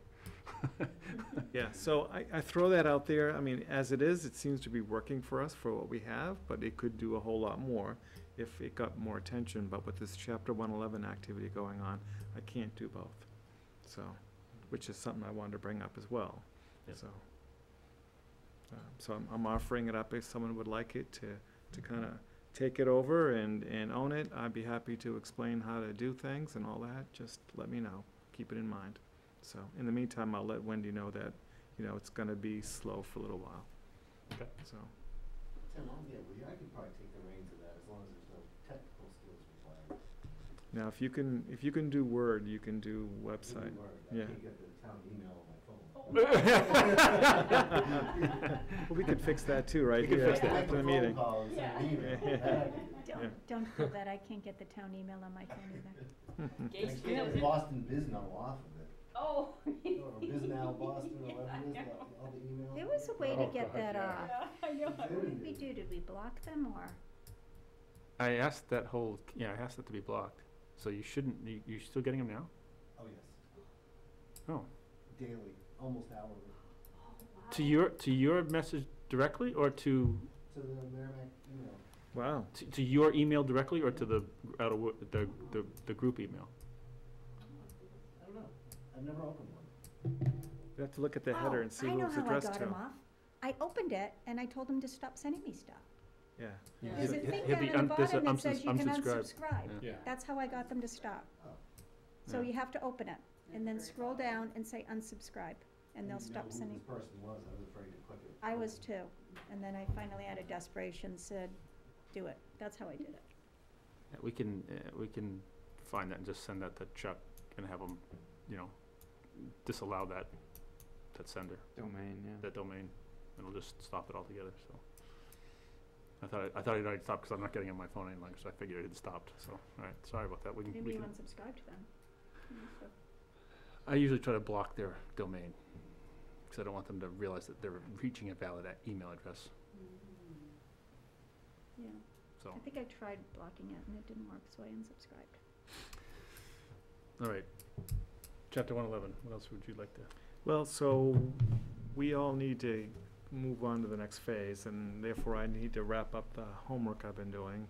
And so I work good to deadlines, so I need to give myself a deadline. So I was wondering if the next meeting or the meeting after, you want to devote probably at least a half an hour, if not 45 minutes, to Chapter 111. I owe you With- one piece. Yeah, with the goal of reminding everybody what the project's all about, going over the updates that we've learned by doing the deed research, and then start the conversation as to categorizing properties that we may want to codify rules and or regulations on, and some that I'll recommend that we don't, so.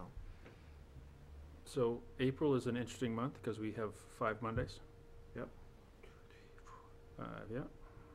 So that means our next meeting is not until the 6th. So that's 3 weeks from now. Yeah, we could do it next meeting or the Do you want- meeting after. Well, that's the thing, so you want a deadline, that's fine. Do you want 3 weeks from now, or do you I can- want 5 weeks I from now? can do 3 weeks from now. Okay. Yeah, because I plowed through quite a bit of it, so. That's gonna be that's gonna be the last meeting prior to the seedling giveaway. Yep. Not that that's a big deal, but,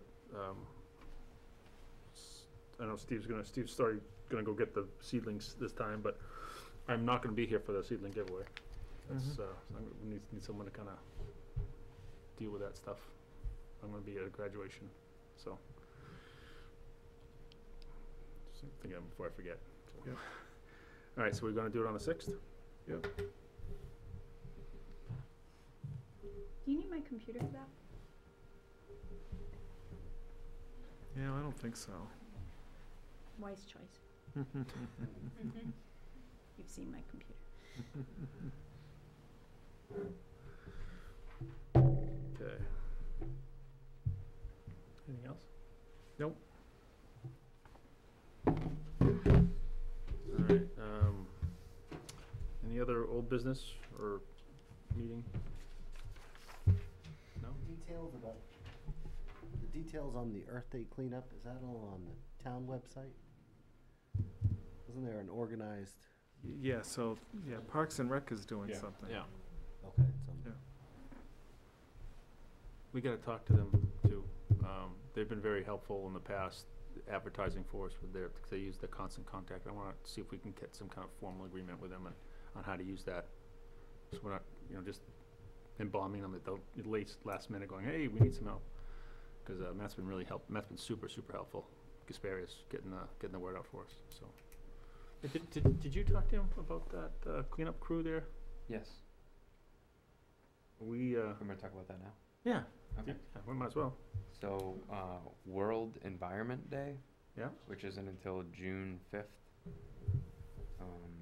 The company that I work for has 2 project teams.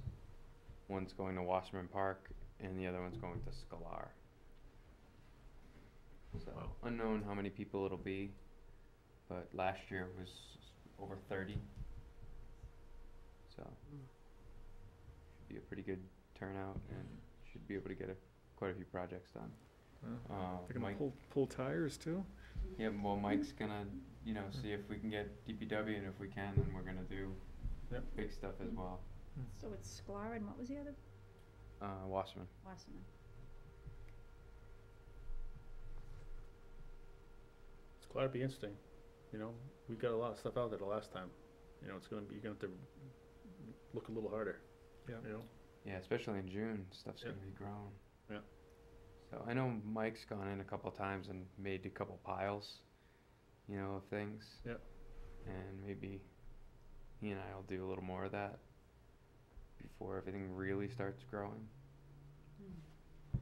What about the, what was that group that was looking, they were gonna go camp? Oh, the SCA. SCA, Hitch. yep. Yeah, so that's the hitch, and it was due late March, the request. It's $10,500 for an 11-day hitch. So the $10,500 funds them, and they need a place to camp or stay. Yep. And it's 10 days. It may be something that we want to look at next year, and it may be I think the bypass Yep. of Greater Road is a good project for them, because they have forestry experience, timber experience. They can use timbers. They have tools, and they bring everything with them. And I think as far as if we were gonna have that road built by a contractor, it would be It's gonna be $10,000. well over $10,000. So I think having that group, and they work for, it's an 11 days, and I think it's 10 days on and 1 day of education in there. Right. So I think it'll be better next year.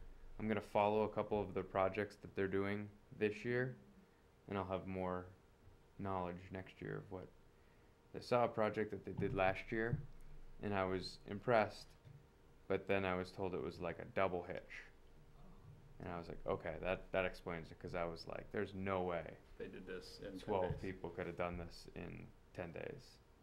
So, and it was on the place, it was at Bear Brook State Park, so it was where they live. So it was like their home turf. And they, last year, were very they didn't have enough projects. And this year, they think they're in the same ballpark. So I don't know if the structure will change next year or what, but they were really interested in having us come up with a project for this year. I just think it was a little premature, A little late. and we didn't have a meeting, Right. you know, in the time frame when I was speaking with them, so. Did you ask Matt about them staying at Natticook? I did. And, you know, he needed more specifics on what time, because the kids' camps Right. and stuff, and it couldn't be at the same time.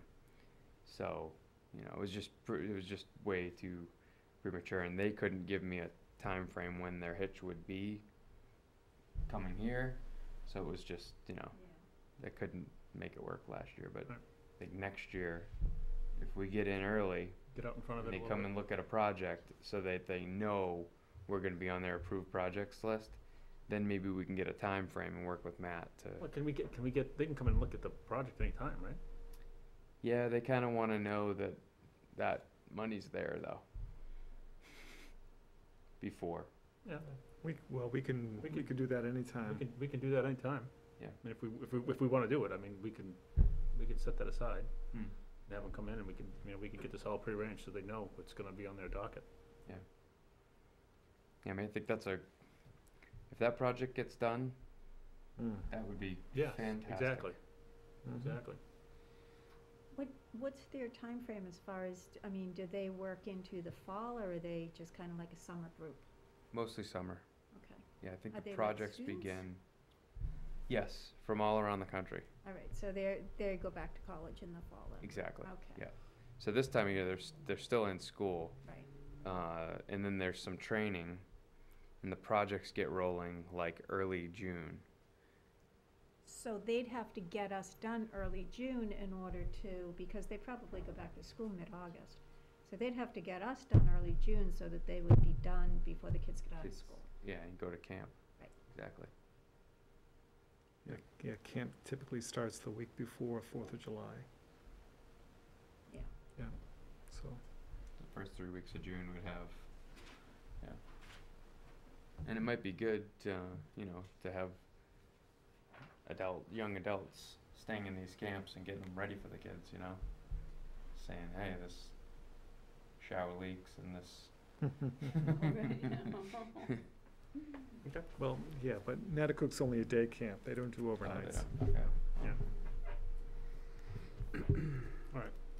Well, yeah, can you continue to pursue that with them and I will. see how much we can, you know, put in concrete now, and then we can, next year, it's just less planning when it comes up. Yeah, I think it was just too Yep. early. Right. You know, they needed the answers before we had this meeting, so I knew we weren't gonna get the answers. All right. Thank you. All right, minutes. Everyone get a chance to look at the minutes? I make a motion to approve the Merrimack Conservation Commission meeting minutes dated March 18th, 2019, with changes as follows. Fire away, Jenna. Second? Second. Page 2, line 12, take out vice in front of Chair Perry. Page 4, line 46, put an E on the end of on, so it would be a bad one. Page 5, line 35, he will reach out to, add the word to, Kyle Fox. Page 6, line 9. I would switch was and what, so, it would be kiosks like what was placed at Conservation Drive. Page 7, line 20. Noted the issue exists only during a particular time of year only. So I would take out one of the onlys. You don't need two onlys in there. And that is all I have.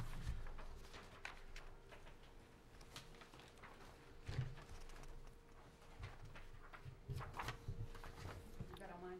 Hey. I didn't have. I have one on page 3, line 1. Weekend should be plural.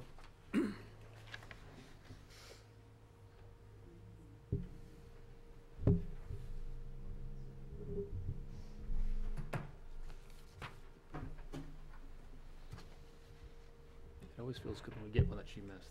I know, right? It's my whole At goal. least I feel like I've really read them closely. Damn it, she got all of them. Cindy and I are usually Yeah, pretty. yeah, you guys. Do you have any other corrections, comments? All right, all those in favor? All right, pass 700.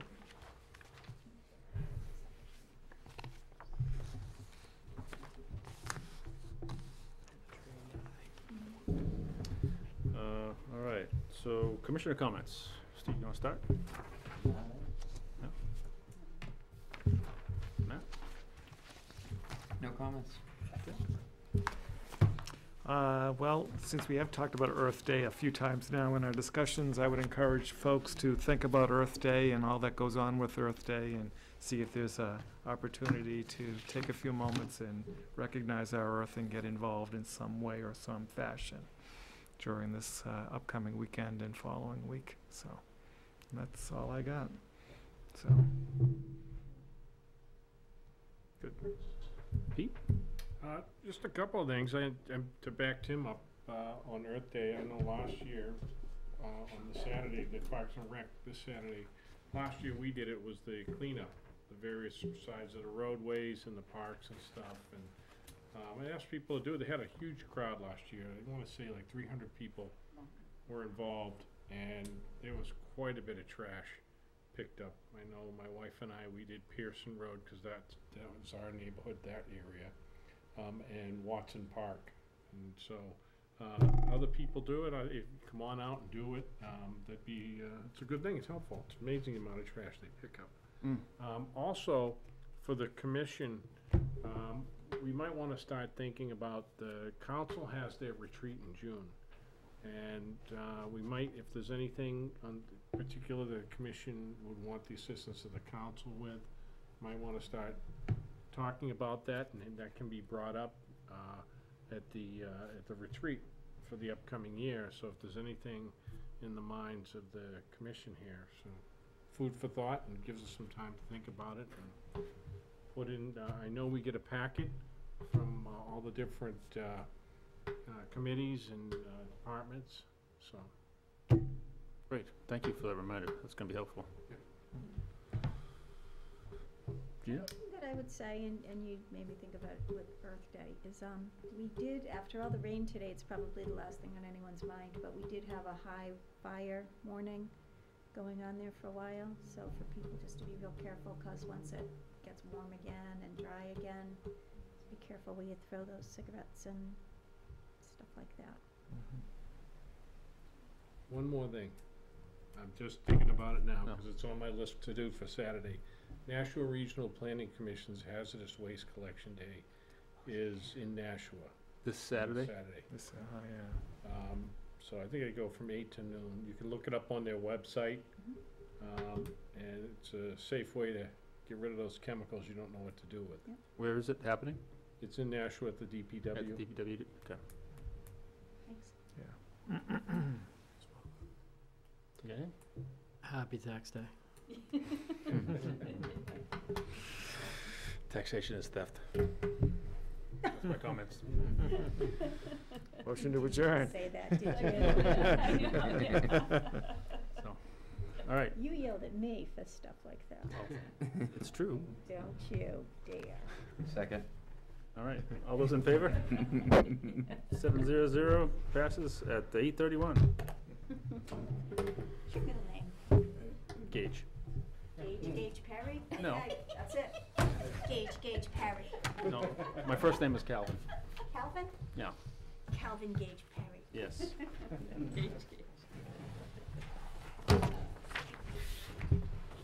Seriously, you yelled at me for that. What? You yelled at me for the rake of the forest joke. And now you're saying taxation is theft? Well, yeah, but that's, I'm not against any particular event. Taxation is theft. That was, You that was, know they're wearing buttons up at the State House saying that, right? yes. Well, that's true. You know who's wearing buttons up there. You know So what's, that's a- that, you that's know a that's the partisan reason, issue. you know that was the reason for our revolution, right? That was different. All right. And Notre Dame is burning, and it's I know, not a that's awful. coincidence. The Blessed That's Mother is a pest. She's sending you a message. Gina, the trails are in, you guys, remember last year? We did some trail cuts. Yes, You guys need that again? Well, Oh, yeah, next time, I guess. We try to do this again, or? They're trying to do it again, but they now Listen, I went, we did the little, we found very good. Oh, good. We had like a big trash bag. So the little tiny little parcel down in their town, and their tiny little parcel. How about the overground trails? Now they can clear, because they're closing on I can note I that. think if we do The town something, of it'll Amherst probably is be further buying on in the a season. parcel from the It just Amherst wasn't a Land much, Trust. and we're having a hard time And the town because, of Amherst can't two of our buy people are, one just land recently had that's surgery not and another one Amherst. needs surgery, so. No. Essentially can't for the, buy that. for the subcommittee, you know, Land if trust you guys land, are willing to because come out, that's that great, land trust but it's land kind of contains Liz. some you know, fair So they If need you to guys do need land, any they need help to form on a land land trails trust or whatever, before they let can us buy that know. parcel. No, I have not. Yeah, really, Because the I last just time we used looked my- into it, the amount of money it was Sorry, gonna thank cost, the lawyers fees and all the other crap. was Have a just- good night. But now they Good can night, see ya. now they can just jam into with the other closing. Yeah, well, that's, yeah, I mean, it's really has no impact on us. I think they're dealing with the town legal staff to make that happen. Yeah, that's fine. That would, We talked, so, well,